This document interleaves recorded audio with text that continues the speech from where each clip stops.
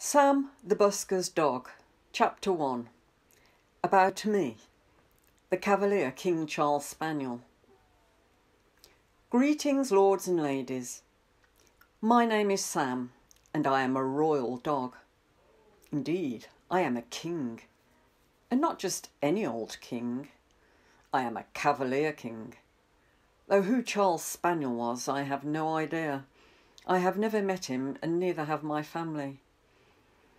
I am very regal, as you can see in this picture. Well, of course I am. I have royal blood in my veins. Every owner of a Cavalier king has a photo like that. It's in the breed, you see. We even look royal. It's not just our dignified demeanour. Here is my colleague Farley demonstrating exactly what I mean. We are exceptionally pretty dogs, and add to that our delectable personality and exquisite deportment, we are a winning combination, intoxicating our owners with intense tickles in their tummies. These tickles then soar from their tummies into their hands, which cuddle us and fondle our silky ears. And we like it. Well, of course we do.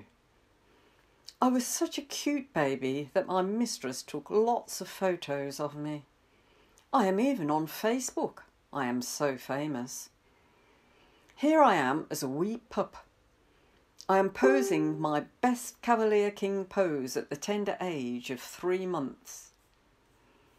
And if Charles Spaniel, whoever he is, could see that picture, he would be very proud of my delightful royalness at such a young age. Even my wee freckles are turning into marvellous spots. My master tells everyone I am a certain type of Cavalier King. A Blenheim, no less. And because I am a Blenheim, I have free entry into Blenheim Palace whenever I want. So, that makes it official. I am in line to the throne. And, according to my pedigree, my grandmother was a noble dame called Blenheim Countess. So I am definitely an aristocrat, even though my mistress tells everyone I was cheap at £350. I mean, what's in a price tag when I am so splendidly gorgeous and exceedingly magnificent? On a human level, though, I'm not sure whether I'm a Sam called dog or a dog called Sam. But it doesn't matter.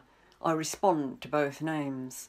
If my mistress says to me, "Off, dog," I move off the sofa quick, because I know that someone is going to sit in my spot, which means I can then jump back up and sit on top of them and get cuddles. For, as everyone knows, even Wikipedia agrees, it is a well-known documented fact that Cavalier Kings are affectionate dogs, evidenced by our insatiable desire to be hugged, stroked, kissed, cuddled, pampered, patted and petted. Oh, and we love everybody.